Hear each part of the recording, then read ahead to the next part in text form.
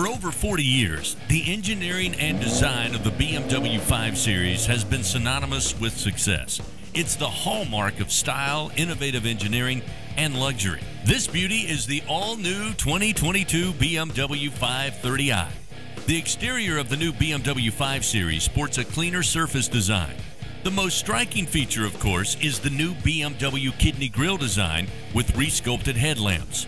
You can also choose from a BMW 4, 6, or 8-cylinder engine, and they all feature BMW's latest twin-power turbocharging technology, which incorporates a single twin-scroll turbocharger. Inside, you get standard BMW's Live Cockpit Professional.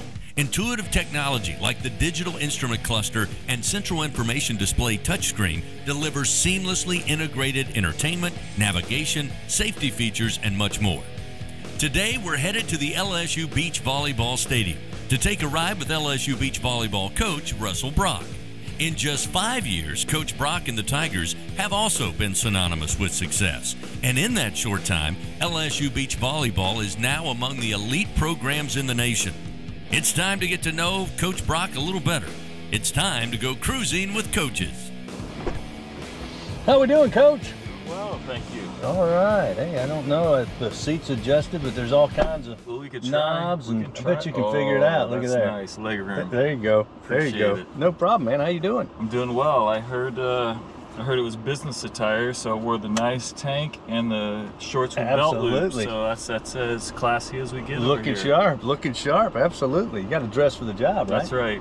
Well, look, man, we're just going to go out and cruise around a little bit. And, you know, the main thing is I've met you a couple of times, obviously, but it's kind of a chance for me to get to know you a little bit better. And hopefully fans know you a little bit better. They certainly know what you guys have been doing here of late, which is winning matches and winning a lot of them. That's what we've been trying to do, just get on the map and represent our athletic department well. And it's been fun to build a program from the ground up and kind of get on campus and pitch in with gymnastics and, you know, all these other great spring sports with baseball and softball and track and field to, you know, try and bring LSU some more glory. Well, I tell you what, you didn't wait very long to get on the map and be right there in the mix of things. I mean, it has been extraordinary to watch. Number one, just you know, the student athletes that are coming here, that, you know, LSU is a beach volleyball school, the facility. I mean, all the things that have happened that, you know, I guess as fast as you're moving, it probably seems like it's all happened in the blink of an eye. You know, it is hard to kind of wrap your mind around. I think the one thing that kind of helps me understand how long it's been is when I see pictures of my own kids when we moved to town, and I'm like, man, they've changed a lot. But, you know, it does feel like, you know, we've just started, and you know, even this class that just graduated, that was a great class, that, you know, for them to be able to be here for 5 years, and they were here when we were nothing, and now, you know, as they're leaving a program that, you know, people know across the country, not just, you know, on campus. So it has been, you know, in some ways it's been a while, and in some ways it's been really quickly, and, you know, for all of it, for both of them, we're grateful for everything that we've been able to accomplish. Welcome to this BMW, the ultimate driving machine. The great thing about it is it's got all the entertainment. So I ask all of my guests, whatever tunes you're into, like what kind of sets the mood. You get behind the wheel, you got to drive, go watch a player, go meet a player's family, whatever the case may be. What are we going to? I got a whole selection here. Yeah, well, for me, it's, you know, I tend to gravitate towards, you know, just some praise and worship music. All right, let's see. A little something, we can figure out how to run this thing. This is fancy, it's nice. Yeah, I'm going to keep my eyes on the road, right. So you kind of let me know. I'm going to go slowly here. You let me know when I hit something that, you know, they got so many channels. They do. Kurt Franklin, I don't mind that. All right, there we go. Keep us moving. There we go. Let's see, make sure everything, yeah. Uh-oh. So, I have never been, I've driven by, but I've never had the fortune to take in the Texas Gulf Coast. Now, you know, I grew up in Kentucky, moved to South Carolina, lived in Georgia, so, you know, I was exposed as a young man to the, you know, the Atlantic coast, so to speak, the East Coast. fell in love with the Gulf Coast, and you know, everywhere on the Florida Gulf Coast to the Panhandle, Alabama Gulf Coast, you name it. So what's the Texas Gulf Coast like? Am I missing out on something by not getting over there? I wouldn't go that far. It's interesting because, you know, when the Mississippi River hits the Gulf, if you're on the east side, you've got some nice, clean, crystal clear blue water, white sandy beaches. And if you go on the west side where the current goes, then you're going to get some, you know, some dirty brown, you know, hard packed sand. And those are the beaches. I mean, Galveston Beach was the one that was closest to where we grew up, and we'd go down and we'd have fun. And, you know, you'd pick the tar off your feet before you went home, and you know, wash the foam away, watch out for the jellyfish. But it's, you know, it's a beach and it's fun. But as far as comparing it to, you know, these great beaches along the Emerald Coast, I think you're going to be disappointed unless you have your expectations pretty low. The cities are fun; they're great and historic along the coast. But, you know, as far as just setting up your beach chair, putting up your tent, you're going to probably sweat a lot and, you know, have to brush a lot of dirty sand off you, and the water's really warm. But, you know, it's about the people, not necessarily the coast. But, yeah, not the best view, I'd say. I got you. So maybe worth going over, checking out the city, checking out what each of the little beach area towns have, but maybe not spending a week planning to be on the beach every day, all day. If you're gonna go east or into the Texas coast, I just recommend just going ahead and head up into Destin and Fort Walton and Gulf Shores and go along that route for sure. It's about the same amount of distance. Speaking of Gulf Shores, you guys just got back from there on another NCAA run. You know, it looks like, I haven't had the opportunity to take it in. Number one, it looks like it is a great event, and I know you guys were probably happy. And it was interesting, I was in Auburn covering baseball with Bill Franquez after Game 3 on Sunday. Or Saturday, excuse me. We actually stayed around in the press box and watched the first part of that match, I guess at like 5:30, whatever time it was. And it looked like Tiger fans, as they tend to do, took over Gulf Shores in that event. It's, you know, it's a beautiful beach, as we've talked about. The event is a lot of fun, but absolutely the LSU faithful, they make that event run. I mean, the beach volleyball is fantastic. It's the best teams across the country that come and play, but, you know, the energy year in and year out is provided by the purple and gold faithful that kind of flood into that area, and they're loud and they're excited, and, you know, we do our best to give them something to cheer about. But you know, that's honestly what makes the event, and we're so proud of that part of the NCAA championship. Well, of course, as we said, LSU beach volleyball now on the map.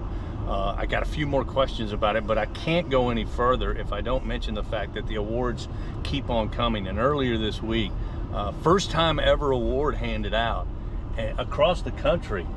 And it's coming here to Baton Rouge and LSU. What an amazing accolade for two of your student athletes. Yeah, and they couldn't be more deserving, and it is exciting. I was talking to Grant, our SID, and we were just kind of mulling over, like, this is basically, for our sport, it's the Heisman or the Naismith for basketball, or you know, one of those, the best pair in the country. And for them to have that recognition, and to have honestly earned it, clear winners, it's humbling and it's exciting, and for it to be the very first one, and to know that anytime that list comes up from now on, you know, LSU and Taryn and Kristen are going to be the first ones that have ever done it, and that's it's a really cool deal for them and for the program. You know, I always enjoyed beach volleyball in the Olympics, like the Summer Olympics. That was one of the events that I love to watch. I love indoor volleyball. Sure. Also in the Olympics. And when I think Olympics, and this is where you can educate me and everybody else, I mean, you think West Coast, I know there's, you know, a very competitive in the Northeast. I mean, what is it like now to see the growth of, or am I being naive? I mean, has it been growing in the South and the Southeast for a long time? We just didn't pay attention to it. You know, I think that you know, every 4 years when the Summer Olympic comes on, there's always a huge boom in interest with beach volleyball. It's one of the most exciting sports. Obviously, we've had some fantastic pairs from USA who've won gold and have kind of dominated that event, which always makes it more popular. But then as college beach volleyball has come on the scene through the NCAA, I think that that's been able to sustain that excitement. And I believe the Olympic excitement is what kind of spurred on the initial growth, but the kind of relevance of the sport at the college level, the watchability, and the growth at the college level is the fastest growing sport in NCAA history, has kind of accelerated the growth around the country at the youth level. So now you've got a youth boom and you've got the college growth, and then I think, you know, even his summer heading in and having another Olympic beach season to happen, I think all of those things just continue to grow the sport, not just in college or, you know, the pro level or the Olympic level, but just in the public's perception. And that's what's giving it renewed life and continued growth, and it's an exciting place to be. I feel like we were on the front edge of that wave, but the wave is still strong, and that's what makes it so fun. Well, see, this is why I love getting you in the car, and you know, it's a little more laid back because you can teach me a little bit, and you know, forgive me for my ignorance. Like, I could sit here and tell you right now, if you're looking for college baseball players, here's the hotbeds in the states to go. I can do that for college basketball. I can do it for football, obviously. Louisiana's in the mix for all of those. Where is the hotbeds when you pull the map up and you go, okay, this is where we got to go see some potential student athletes? Where is that at today? Yeah, I think you can't ignore the history that, you know, the West Coast, the LA area has up and down the coast, even in California. It's just tough to, you know, catch up to the kind of heritage of the sport that's there.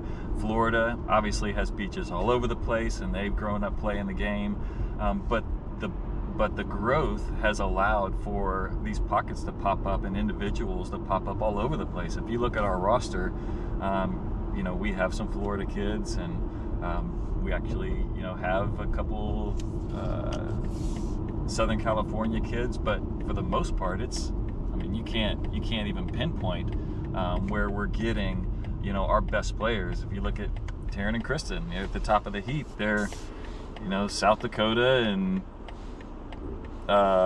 in New Orleans. Like, you can't even, like, why would you even start there? And then our similar places, obviously. Yeah, oh, yeah. Our two pairs, both Arizona kids. I mean, it's just, you really can't pin it down. Threes are local New Orleans area and a Dallas area. So it's, you know, there isn't necessarily a spot where you can guarantee that you will or you won't find recruits, and that's what makes it so exciting, because they're all over the place now.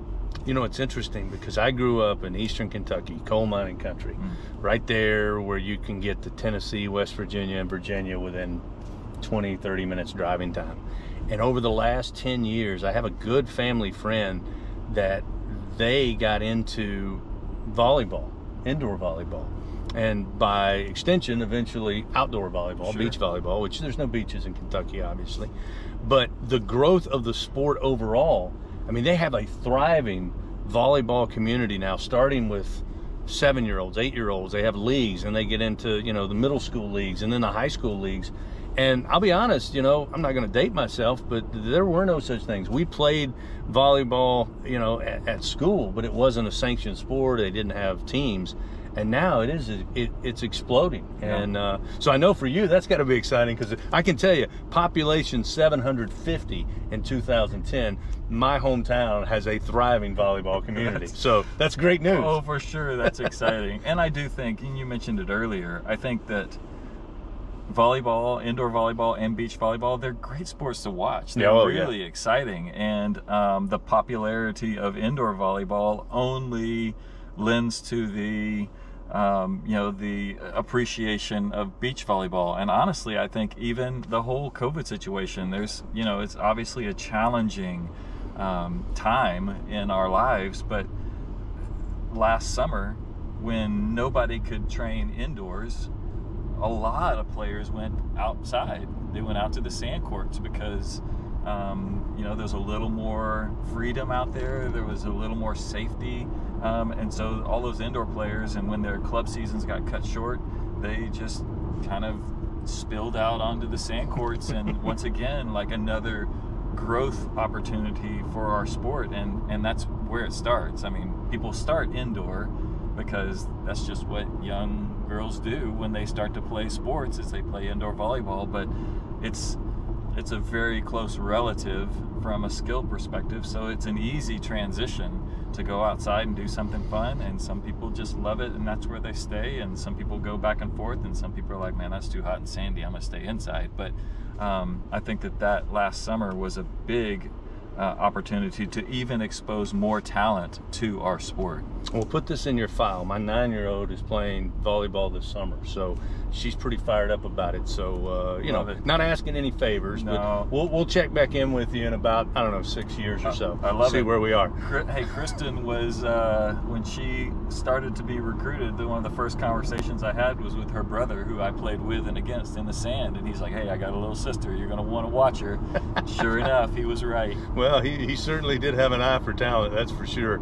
So let's talk about it. You mentioned it. You still get out there on the sand and still get out there and knock the ball around a little bit? I enjoy it. Most of the time now it's in practice. I haven't played a tournament in a little while, but it's a lot of fun. It's a sport that, even as you look at, Mangoes and the Oasis, like there's people play it like all the way through. Yeah.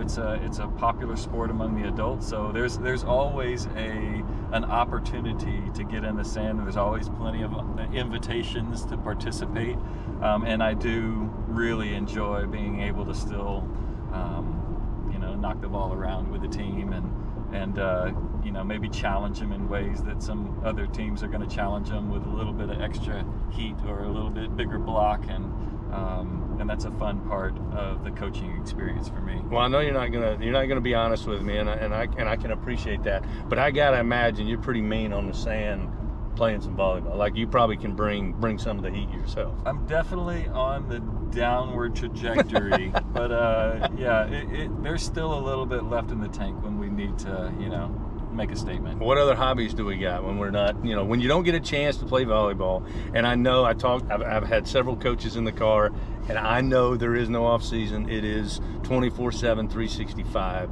But I think that they give you a little, or maybe a couple of windows to spend time with the family. Sure. If you're not playing volleyball, watching volleyball, recruiting volleyball, thinking volleyball, where are we going to find Coach Brock? Where are you going to be? If I get really lucky and the weather holds off, you would have a good chance to find me on the golf course. Oh, all right. I love to swing the sticks and trying to work on my game. Get some insight from our golf coaches occasionally to kind of tweak my swing a little bit. But that's really a passion of mine. And once again, something that I can do when the vertical completely goes away and the arm swing is really, really tired, then I can continue to play golf for a while. And then, when I don't have as much time, I really enjoy, working in the flower bed and taking care of, got a good selection of plumeria that I really enjoy, and I just love to see things bloom. On my Instagram, a few times a year, I'll have a bloom report. Oh, nice. And I'll just take pictures of everything that's kind of blooming and share them, and it's just something I've always appreciated. It's interesting because I've got a little box garden, but I haven't ventured into flowers yet. But I am, vegetables and fruits. Sure. And I really enjoy the fact that it usually as busy as certainly you are, and all of us are when you think about it in our daily lives, you get a couple of moments to go out there. I think people may not realize how really rewarding it is to go out there. And I tell people all the time, it's me and the tomatoes, Right. And they don't talk, they don't interrupt me, That's they right. don't stop my sentences. And it really gives me a chance. I use it almost therapeutically to just kind of slow down and sometimes think about what's coming up and what I want to do. Yeah. Haven't tried it with flowers, but I imagine probably works the same. It is the same. It's really similar. You can't eat them, so Yeah. that's the downside. Yeah. But man, they are beautiful. And even, you know, looking to find as you know, kind of shop around when you're at Lowe's or Home Depot or go to some of the stores around town, that you know, to look for something unique, something that you don't see very often. And you might even be driving around like we are, and you see something blooming and you're like, oh, that is beautiful. Like, I'd love to try and cultivate that, and to learn more about it. And it's like you say, it's that quiet getaway space where, you know, you're rewarded with the effort you put in by getting to see something really beautiful and oftentimes unique, and that's just something that kind of brings me peace. What do you love about Louisiana? I mean, again, you were more close to it than I was, again, growing up in the mountains of Kentucky, and then the coastal area of Georgia, a little similar for the 10 years I was there. But what do you love about the state? What do you love about Baton Rouge? You know, beyond LSU. For sure. I mean, obviously you have to love LSU. Purple and gold all over is so unique, and I think that, you know, being involved in college athletics and going to school, like, there's no place like Baton Rouge as far as when you're walking around, you just see LSU everywhere. Yeah, I've always told people, if you fell out of the sky, you would know you were near LSU if you landed in Louisiana. That's right. And, you know, all other places I've had have great followings, but it's almost like you get excited when you'd see somebody in that gear, because you're like, oh, hey. And now if you did that, you'd never get anything done, because you see people every day, all day. Yeah. So I think that's definitely one of the top things. But, I mean, even as we're driving around, I mean, I love these oak trees. You know, I love the cypress. I think that those are things that speak to me. I also, if I had a choice, I'd always choose heat over cold. Yeah, I'm with you. And that's a great spot to be. The people, you know, the friendly, engaging, and once again, I think part of it is that everybody's all in for what we do. And if you do it well, then they're even more excited about it. So the support, you know, the family atmosphere, I mean, all of those things really remind me of home. There's a lot of similarities. And so, you know, the azaleas blooming in the spring when you're driving down Highland Avenue. It's all of those things that, like, feel like home, but also are really special to this space as well. All right, so if you're not playing golf, you're not working on another NCAA run for beach volleyball, and you're not with the flowers in the garden, right? Like random Thursday night at home, what are you doing? Do you cook? Do you cook, or do you eat, or do you do both? I would say probably I would do more of the eating.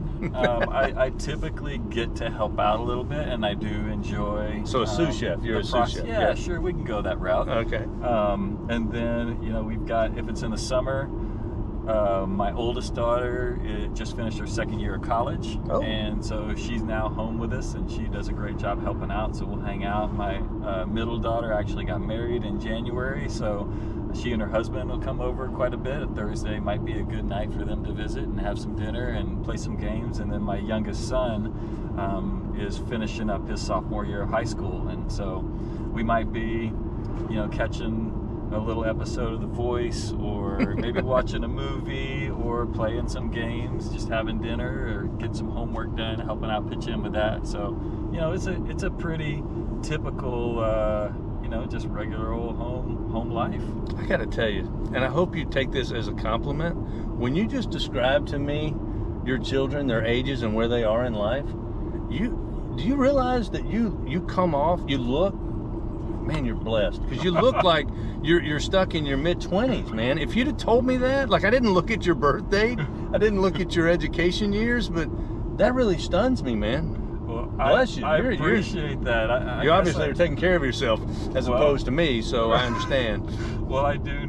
Obviously, I have to thank my parents. Got some good genetics. Yeah, you did. My grandma actually she'll be 99 this year. Wow. So, you know, I can't take all the credit for it. Yeah. There's some good genes along the line. There ain't no doubt about that. There's no doubt about that. All right, so again, we said from the outset, I mean, like, you arrive, the program starts, and then boom, it takes no time that LSU Beach Volleyball, when you think college volleyball, I mean, they're there. You're up there with again, the traditional powers, geographical powers. Suddenly LSU's on that map.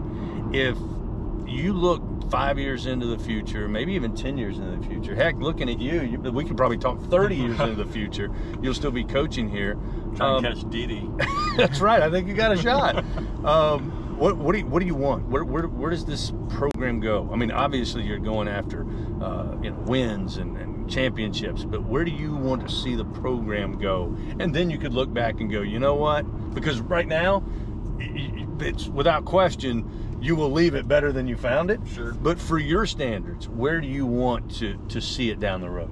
You know, I think that there's a lot of things I think in my mind that I'd love to see happen.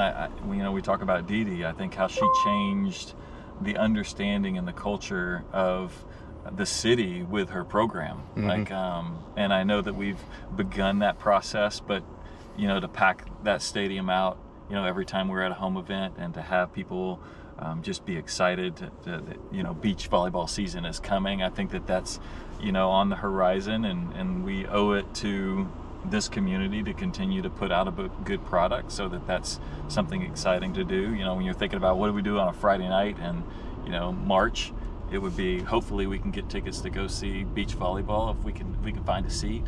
I think that's one thing.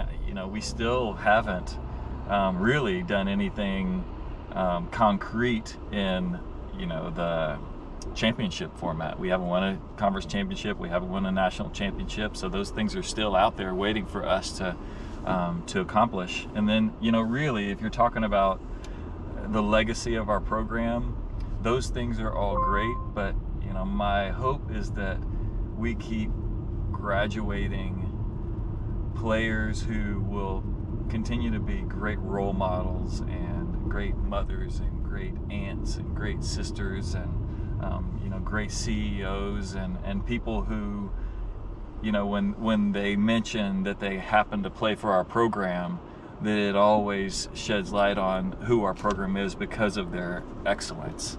And we've been really blessed to have had that opportunity moving forward in our brief history. But that's what I want our legacy to be, is that we've got people all over the country who are making a difference once they leave.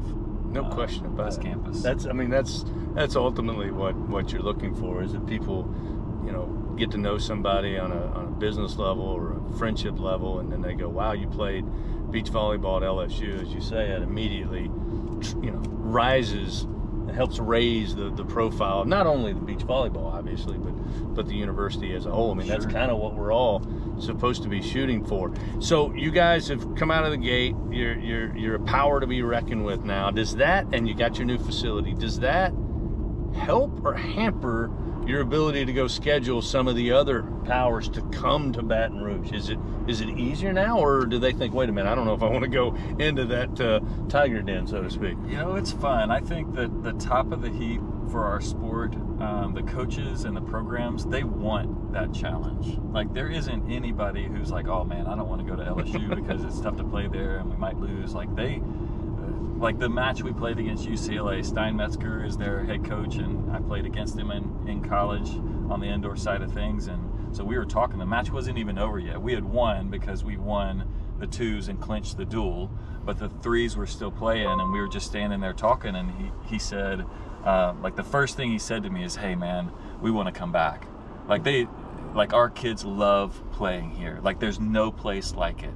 And I think that's the beauty, one, of our sport, is that the coaches at the highest level, they want those challenges. Like, they want the best challenge and the most exciting locations that they can possibly get.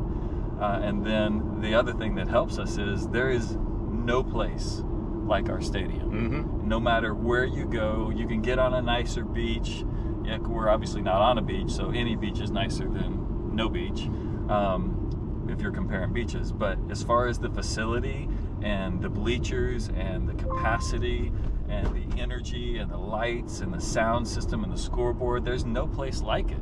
So it's really unique.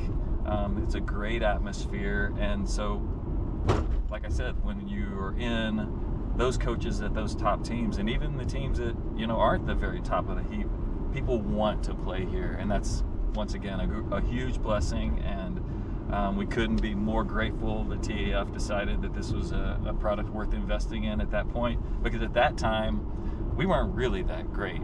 Like, we were better than nothing, but they were committed to helping us get where we believed we could go, and they did, you know, as much as we could possibly ask, and that's paying dividends. I got to believe part of that, and if not all of that, was the vision that you gave, and just for those people to be around your student athletes, because I've been around them, and their tenacity and passion for the sport. I think you can't help but be around it and think, you know what, this thing is about to take off. This rocket is about to take off. Which leads me to my next question, which everybody wants to know. We've talked about the great pairs that you've had over the last couple of years and the run you've had. We kind of talk about it in every other sport. I mean, are we to the point now where we're not rebuilding, we're reloading? What does the coach say going into next year? Yeah, well, our message to our team, you know, even as we stood in the sand after we were done, we gathered the girls who were returning, and we said, look, there's going to be people who think we're going to be down. That's not our perspective. Like, we know what we have, and we know we've got coming in, and our objective is to be right back here next year competing for this title. So I think if you have to choose reload or rebuild, it's a combination of both. We are going to reload, and we're going to use those new players and our current players who were in the lineup to rebuild, and it'll be different, but it'll be just as powerful and just as exciting, and we'll have just as much of a shot to compete on the national stage as we did with this unbelievably talented team. What is a Coach Brock off season? What does that consist of for individual workouts and the discipline that it takes to make sure when it's time for teamwork again, everybody's ready to go? Yeah, one of the challenging things about our sport, but one that's also pretty fun, is that when we shut it down in May until we start it up in middle of August, we can't have anything to do with their training. So what we always tell them is, you're going to make a statement when you come back. Everybody will. It'll either be a good statement or it'll be a challenging statement, and you want to be on the good statement side, so they know what they need to work on. They all go back to their homes or their home courts or their home beaches, and or they stay here and they train in our facility on their own and with our strength staff. And but really, we have to trust them to carry forward and to hold each other accountable, that when they show back up in August, that we're going to be ahead of where we are right now. And that's part of the formula for a team that can continue to grow, is that they have the self-discipline and the accountability to continue to get better as they are technically off. You want to see something fun? Oh yeah. See how much stroke we have here. All right, let's see what happens.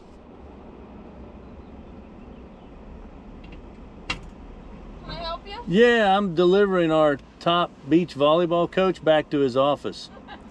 Is that cool? Okay. There you go. Thank you. Thank you. See? Hey, Look at there. every once in a while. Little name dropping. Get you on campus. Little name dropping never hurt anybody. No. Hopefully nobody sees this and tries it again, although you do have to have the guy in the vehicle with you. That usually helps. But I like the fact, hey, I'm going to come back, commend that young lady on protecting our campus, making sure there's no vehicles that don't need to be here. That's right. And also thank her for letting me get back in.